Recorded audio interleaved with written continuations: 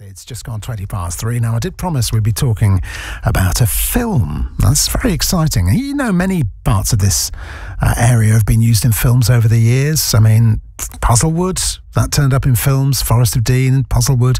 Gloucester Cathedral's been in Harry Potter. We've had Laycock in movies, Devizes, Oldbourne. But now, parts of Corsham have been put on the map in an award-winning short film. Richard Bazley is a director from Box, shot the footage back in 2022 for a movie called Confines, and he picked up several prizes at the I Am Film Festival in London. That was just before Christmas.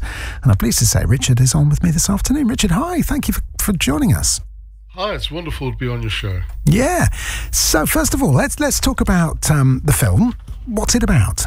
Absolutely. Well, it's interesting because we were on a budget. We have to think about the number of locations and making it affordable. And I'd seen the Blind House numerous times over the years, and sometimes it's open to the public. It's a small building next to the pub here in Box where they used to lock up drunks and criminals. So I had a look in there and I thought, well, this would be a really interesting spot for a monologue, for a character to be there. And the idea is that he's beating himself up and he's a prisoner of his own mind and he can't escape. So we have all these visual metaphors, because otherwise if it's just him in a box all the time, it's a bit boring. So all these visual metaphors for his inner thoughts. We cut away to other locations like Corsham Court or Corsham's Hillgate, where they actually shot Barry Lyndon up there as well, a Stanley Kubrick film.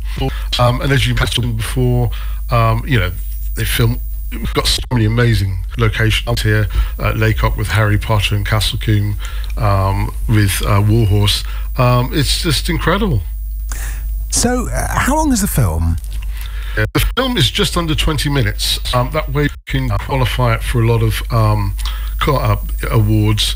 Quite often there's a limit. Our previous film was Censure was 40 minutes, and we were told it wouldn't get picked up anywhere because it's too long, but it won over 40 awards, so it just shows you. So and if it was off the back of that film, Luc Desjardins was in Holby City and London's Burning. He saw it and said, let's make a film together, and we knocked around some ideas. And I'm very lucky to have a very talented writer called Neil Basson, who's based in Cornwall, and I'm more of an ideas man, and I bounce the ideas and he formulates it into a fabulous script. So he's written the script for both of my last films.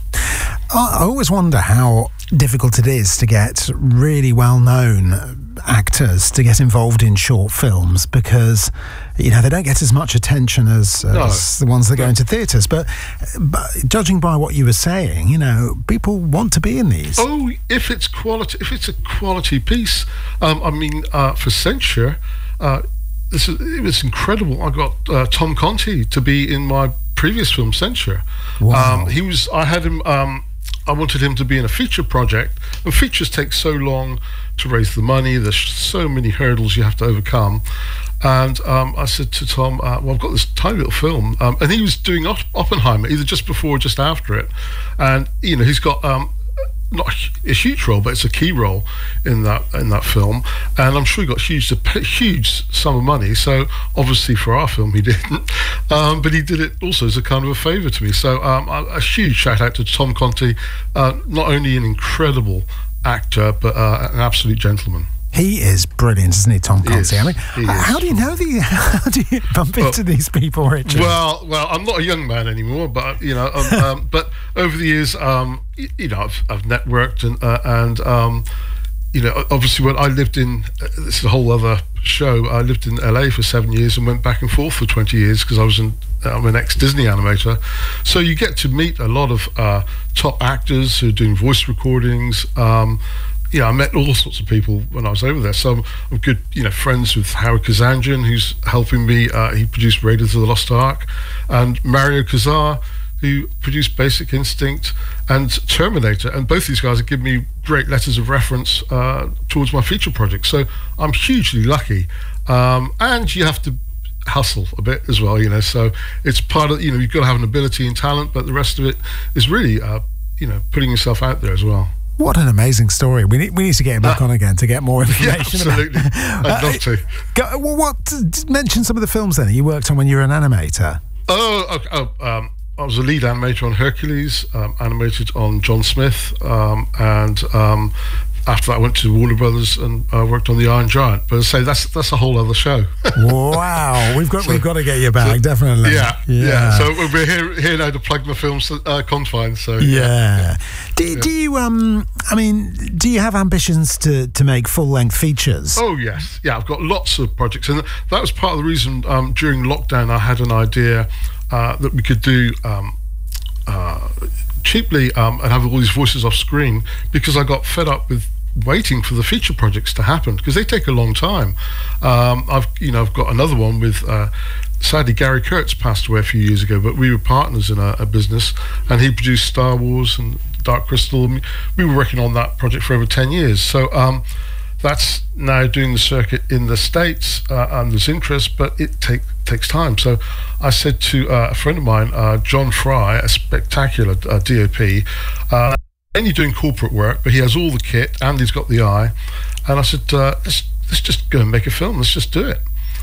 So we did. We didn't have much money, but we all decided to chip in and do what we could. And we were actually amazed at the results, because Censure, our previous film, is playing in Beverly Hills at the Fine Arts Theatre on the 28th, because it won 2 awards, Best Film and Best Director at the Venice Shorts in LA, and as part of that, because it won that, it's going to be screened in the theatre on that date in Los Angeles. So pretty pleased about that. That's fantastic. I mean, and I know what you mean about how long it takes to get. And my brother's a documentary filmmaker. It takes so long to get things out. He'll tell me about a project he's working on, and I'll say, when's this coming out? And he'll say, it's years later that these things happen. That's right. So that's the joy with live action, is that because I was an animator, I did an animated short once.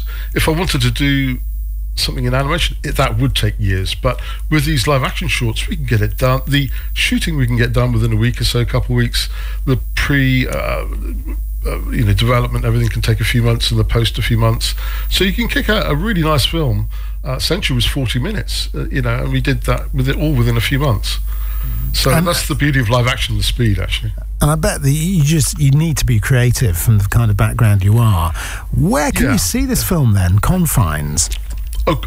Confines, well, we're actually very locally, hopefully soon. I hope they don't mind me mentioning, but I was contacted because of some news items on the film by the Parade Cinema in Marlborough.